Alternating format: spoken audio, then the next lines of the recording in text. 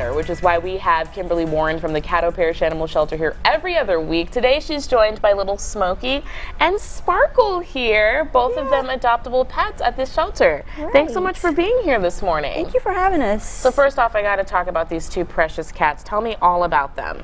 So you have Sparkle, and she's about 5 weeks old. She's a tortie, and she's short-haired. Yes, she is. Yeah, she's probably going to be medium size. She's real sweet and friendly and playful. She is very sweet. Yeah. And then I have Smokey, and he is about probably 6 about months? 6 months, yeah. And he's a black tabby, but you can see he has that gray undercoat, so he's really pretty. That's why we named him Smokey. It's a beautiful coat. He is. He's really sweet and friendly, too. Now, this is so great. The animal shelter, you guys know I got my second kitten from there. Y'all's adoption process is so easy. Tell me all about that. So you fill out an application and pay the $50 adoption fee.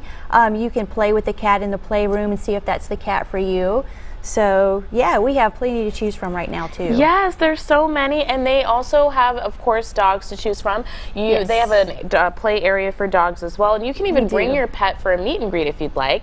Right. Speaking of meet and greets, you guys have an awesome adoption event coming up this weekend. We do. We'll be at Pet Zone this Saturday from 12 to 3. We'll have both dogs and cats for adoption. I love it. Pet Zone's over there off of Jewella Avenue, 12 to 3, and you can come out, meet them in a different environment as well, which is nice. Yeah.